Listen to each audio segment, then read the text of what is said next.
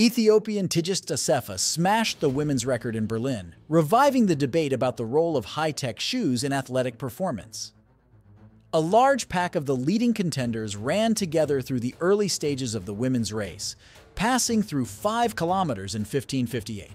13 women were still in contact with the lead as they passed through 10 kilometers in 31:45. By the time 15 kilometers was reached in 47:26, Assefa and compatriot Workenesh Edesa had managed to open up a slight gap on Kenya's Sheila Chepkirui and Ethiopia's Senbere Teferi and Zeineba Yimer. The first 12 women were strung out, but still within 15 seconds of one another, and all were running inside world record pace.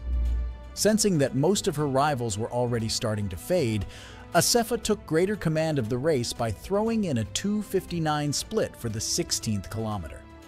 By the time she reached 17 kilometers, Assefa had dropped Edesa, the last of her opponents, and had just a few male pacemakers for company. Assefa seemed to grow in confidence and pace once she knew she was alone at the front of the pack, and she went on to reach the halfway point in 1 hour, 6 minutes, and 20 seconds, putting her on track to smash the world record by more than a minute. And then she sped up. The next kilometer was covered in 2:48, the fastest of the race up to that point, extending her advantage over Edesa and Chepkirui. Assefa's 25-kilometer split of 1 hour, 18 minutes, and 40 seconds was still well inside the world record schedule.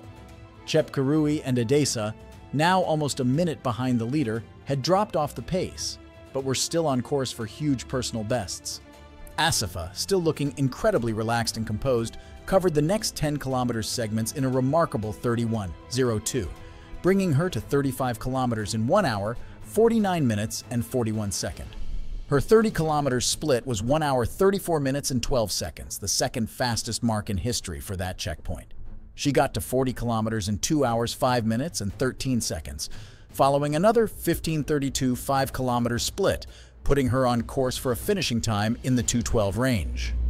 Spurred on by the knowledge that the world record was in the bag, Assefa picked up her pace in the closing kilometers and charged through the finish line in 2 hours, 11 minutes, and 53 seconds. Assefa crossed the line just after men's world record holder Eliud Kipchoge won the men's race for a 5th time in 2 hours, 2 minutes, and 42 seconds. Chepkirui held on to second place in 2 hours, 17 minutes, and 49 seconds, while Tanzania's Magdalena Shauri made a remarkable breakthrough to take third place in 2 hours, 18 minutes, and 41 seconds, a huge national record. It marked her second consecutive Berlin Marathon title, and a time that was 2 minutes and 11 seconds faster than Brigid Kosgei's previous world record set at the 2019 Chicago Marathon, though it is still subject to the usual ratification procedure, according to World Athletics.